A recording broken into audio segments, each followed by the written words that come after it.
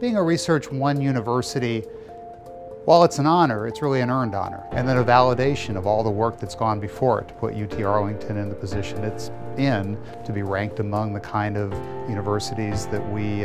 want to be ranked with. I would even say for faculty here at UTA, both for our existing faculty, there are certainly some bragging rights about being an R1 university. And certainly as we're talking to new faculty that we want to join the university, people we're actively recruiting, being an R1 university is going to be an incredibly important part of that. And one of my commitments, and it's consistent with this classification, is to be able to upgrade the ability of our undergraduates to get a much broader range of research experiences while we continue to bring in some of the best graduate students that we can. This is a research university that has a real good focus on applied research, the kind of research that's